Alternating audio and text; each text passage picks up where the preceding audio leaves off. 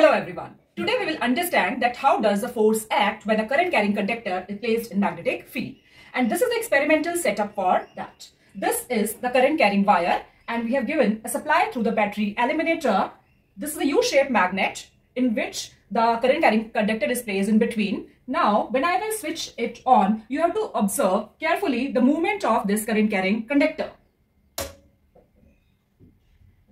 It moved in, because force has acted upon this current carrying conductor. Now let's understand that what are the factors affecting the force and how does the direction of force can change. This is the current carrying conductor and this is positive terminal. So current started flowing from positive terminal and then it goes to the wire from this side to this side and then completing the circuit. For the magnetic field, this dot, white dot is upwards. It means magnetic field lines, this acts as north pole of the magnet. So magnetic field lines are acting downwards. To understand that which direction the force would act, theoretically we use Fleming's left hand rule. Fleming's left hand rule, if we stretch our thumb, forefinger, middle finger such that these three are perpendicular to each other, in that case thumb represents force, this forefinger represents magnetic field and this represents current. To understand that, I have remembered it such a way that it acts as FBI. F stands for force, B is a symbol of magnetic field and I is current. So we are ready with our FBI. Okay, so here in this case, current is flowing towards this side in the wire. So this finger is backwards. Magnetic field is pointing downwards, so magnetic field is downwards. So here my thumb is pointing towards this side. Now when I turn it on, you have to observe the conductor also moved outwards. The force is acting this side. Now if I reverse the direction of the magnetic field, I am changing its direction. Now this dot, white dot is downwards and when I place it here, I change the direction of the magnetic field. Now let's see the change. The rod moved in, because when we are saying that the current is in the same direction but magnetic field is changed. Now the magnetic field is upwards and the thumb is pointing that side.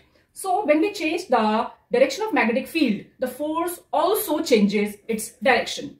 The same way, if we change the direction of the current, it means if I change the polarity of these connections, if I connect this from here and this from here, direction of current will be reverse. Like if this case the current is flowing this way, in the another case the current will flowing that side, and when we are changing the direction of the current, thumb's direction is changing, means direction of force is changing. So direction of force depends upon the direction of magnetic field and direction of the current flowing through these wires. It depends upon one more thing, and that is the angle which this magnet is making with the wire. Like if I take out this here, now this magnet is placed such a way.